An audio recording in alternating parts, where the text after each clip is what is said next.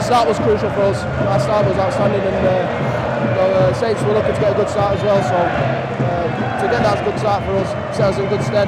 But the second half, we had to dig deep because the first 20 minutes were all over us, and it looked like to get back and win it. But the toughness, the experience that we have was there to show, and very happy, very pleased to get there. I was going to say, because clearly it means a lot to this group of players that you're going back to Wembley.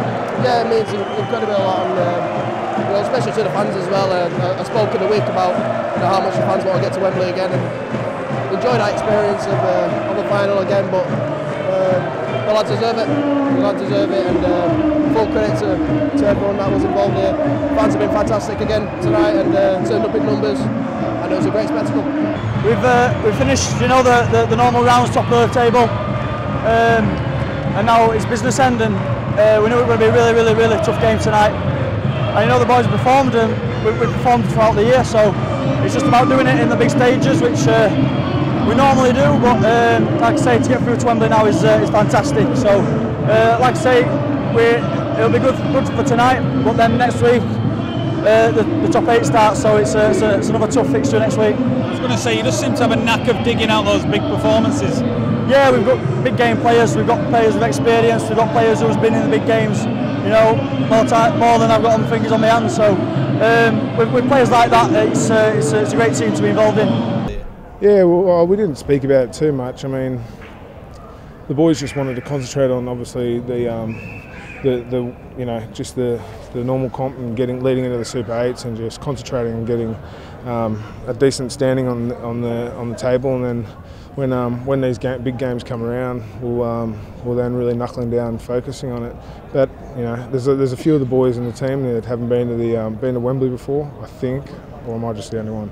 Anyway, so there's definitely like that drive and passion to get back there, and I think obviously the likes of Kylie and JP and Kev, they're sort of ending their spell at the Rhinos this year, so we had a lot to play for in those regards as well, in order to get to Wembley one more last time for them. You're pleased with the way you made Saints work for every score they got, every point they got there? Yeah, and that's pretty much I don't think there are any easy tries or soft tries that they scored. They had to work for them. I'm not sure about the try that went to the video ref. I'll have a look at that. It looked like his elbow touched down, and I think that's one of them 50-50 calls. But as I've been saying all along, you sometimes you get those, sometimes you don't. You've got to take care of the things that you can control, which I thought we did. One sour note, I suppose, a big sour note. Jamie Jones Buchanan went down with an injury there. What's the latest with him? Yeah, not good. I don't know too early. He snapped a tendon in and around his knee.